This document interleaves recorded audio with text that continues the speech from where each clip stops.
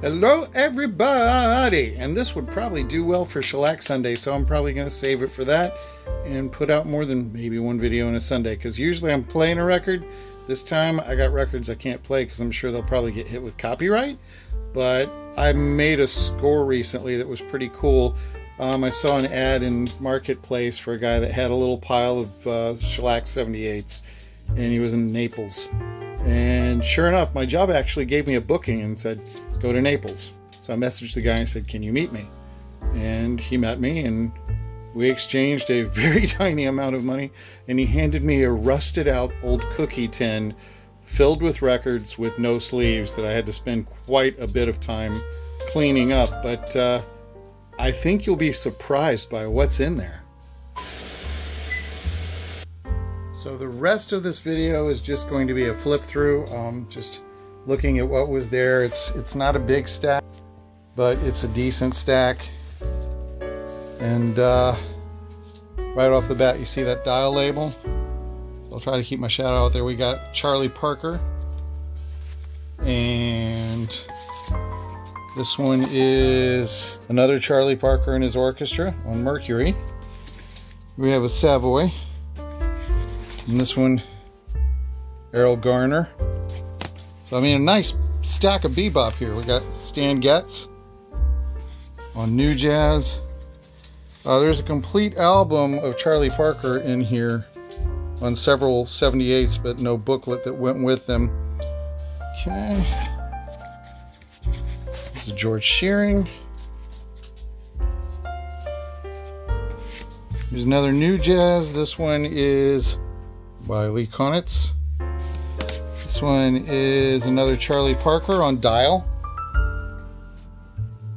That's the B side. A side is Bird of Paradise. I mean, I'll probably be aiming the B side at you a lot on these. I didn't really look at them. Stan Getz.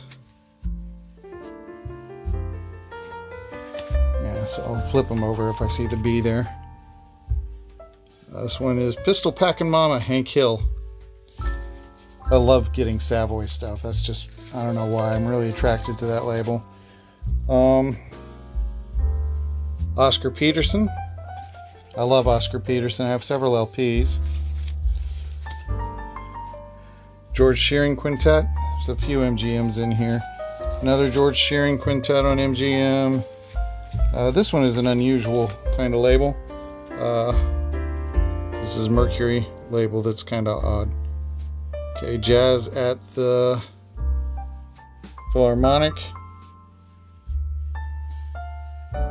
Norman Granz, and just thought that was kind of an unusual one.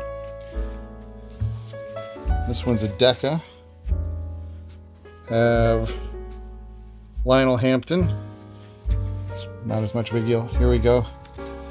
Another George Shearing. And they're not great, but they're not terrible condition. Some of them are good condition, some of them are meh. Okay, this is, I think, one of the Charlie Parkers that was a group. It's on Mercury, I think.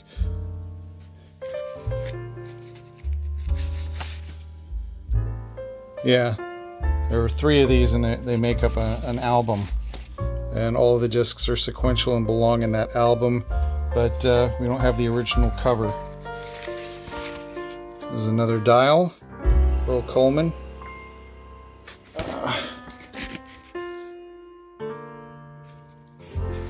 We have a Prestige. Stan Getz.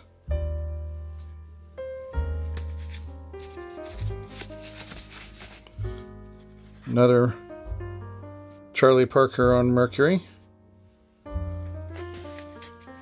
An Aladdin. This one is Lester Young. So I mean, I'm gonna feel like a beatnik after listening to all this stuff. Another Oscar Peterson.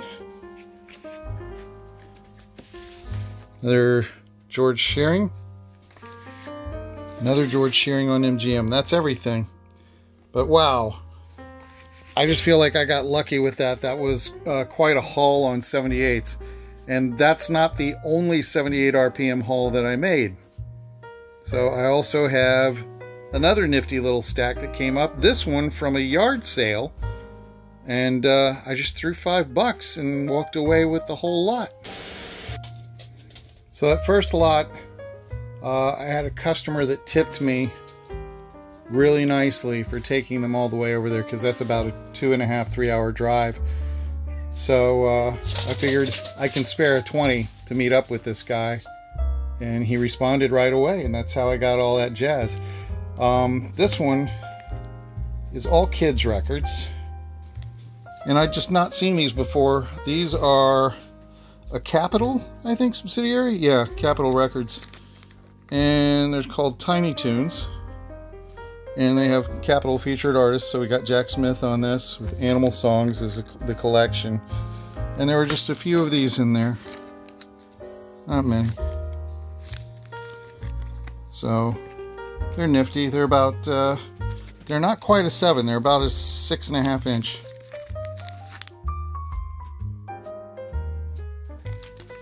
And then, this is what I was after. More of those Voco and Record Guild of America things. And I got a duplicate in there too that I'm going to share with a friend.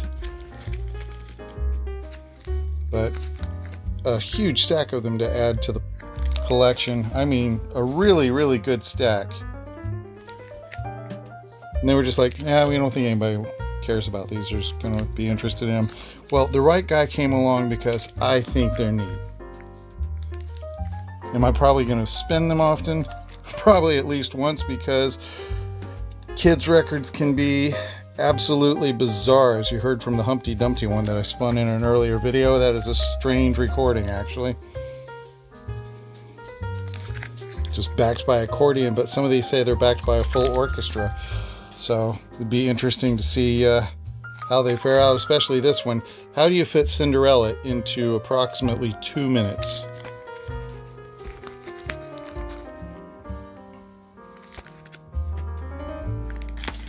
And some of these are downright cute in this lot. The first lot that I had on there, some of them are really homely. I mean, not all of them are really nice in this, but some of them are pretty nice. And of course, these are all the type that are kind of like a two-sided cereal box record. It's a paper core with some sort of enamel finish over the top that's very delicate, that's been pressed on. Occasionally, they did put out from Record Guild some that actually had a clear edge, but they tend to chip up easily because of the way those were made, and they're more like a modern picture disc, where they're like a lamination that's more solid. These are the paper type, where they're everything but a flexi, basically. So that's it. I think I did pretty good. And other than that, I've been checking out LPs, so I got some George Benson going in the background where I'm listening to the LPs from that free haul from before. Haven't really invested in much of anything else. I spent a couple of dollars to get a soundtrack at less than a quarter of the retail price for it, typically, of Disney's Turning Red. And it's a pretty package. It's a little crackly, but really nice incidental music on that. Not so much into the boy band component of it, although that is integral to the story in the film. But it's a really pretty package with a gatefold and a lot of illustrations. And the records are just, they're traditional translucent red, but they're pretty. And so that's about it for this. I just thought I'd share that with you. It was a couple of nice little hauls I made recently, and I think again that I'm pretty happy with them. Talk to you soon.